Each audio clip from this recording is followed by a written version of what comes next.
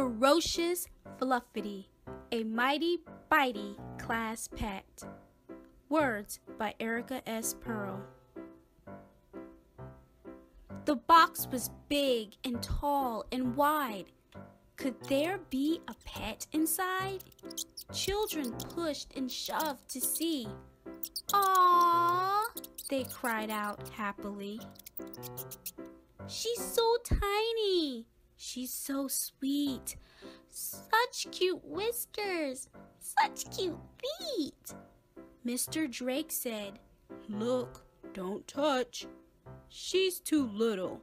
It's too much." Though the children nodded yes, did they mean it? Take a guess. Everyone in room 2D dreamed of holding Fluffity.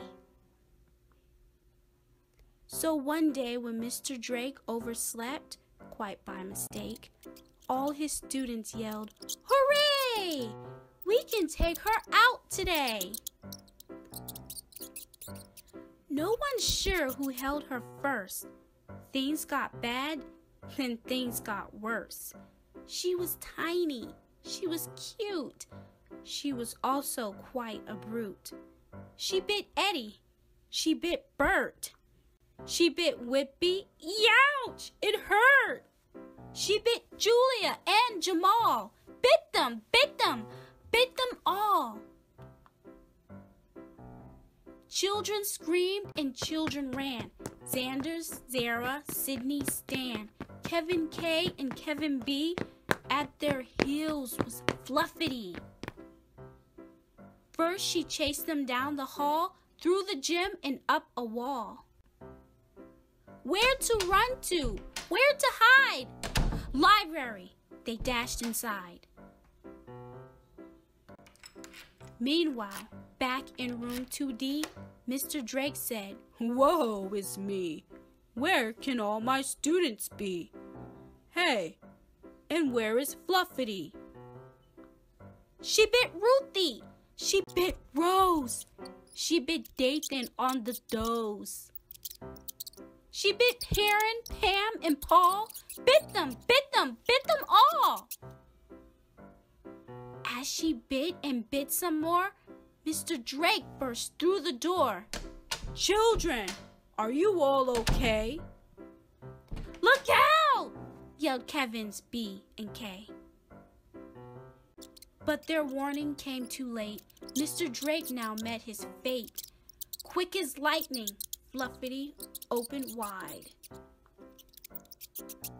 and bit his knee, hanging on tenaciously.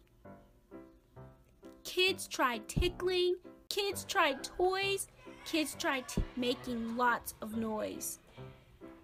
Fetch? I don't see how that might.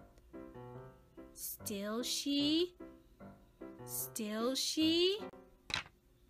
Hey! All right! All the kids agreed that they learned a thing or two that day.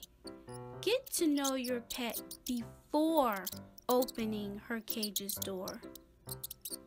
Fluffity, they came to learn, had lots of energy to burn. Exercise helped her to be much less prone to injury. Now the kids in room 2D take good care of Fluffity. So much so that Mr. Drake forgave them for their big mistake. In fact, he just agreed to let his students get one more class pet. Come by at 2. They're having cake and welcoming their new pet.